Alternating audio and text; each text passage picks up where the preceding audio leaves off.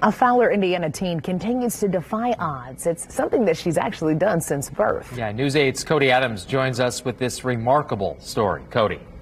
Yeah, his 18-year-old Stacy Wellborn was just named a NASA ambassador, tasked with continuing to spread space education anywhere she can. But it's her journey to get there that's truly out of this world.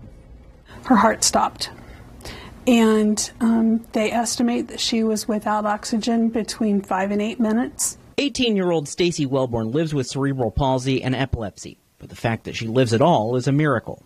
The first day they told us she wouldn't live. The second day they told us she wouldn't live.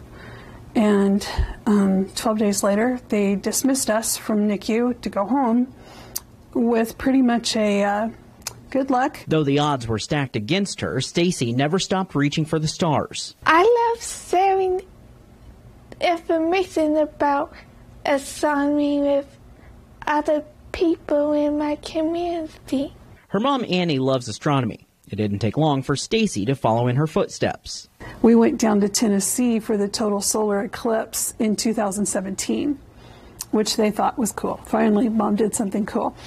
And she just kind of really became very interested after that total solar eclipse. And from that moment, Stacy took her love for outer space straight to the moon. Way before the existence of a GPS, people needed to study astronomy in order to keep from getting lost at night. And I find that really interesting.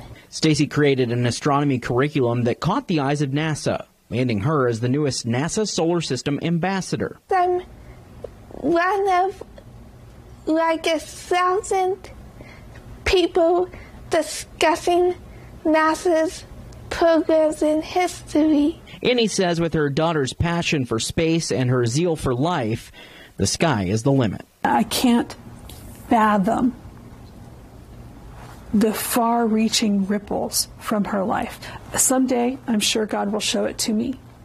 But a little girl that wasn't supposed to be able to can and does, with sparkle and a tiara. Stacy has that tiara because she's also a Miss Amazing pageant title holder. That's a pageant for disabled girls and young women. She'll be competing in Southport in April, where she will share that curriculum that landed her the role of NASA ambassador. Cody Adams, Wish TV, wishtv.com, and follow us on Facebook. Wow.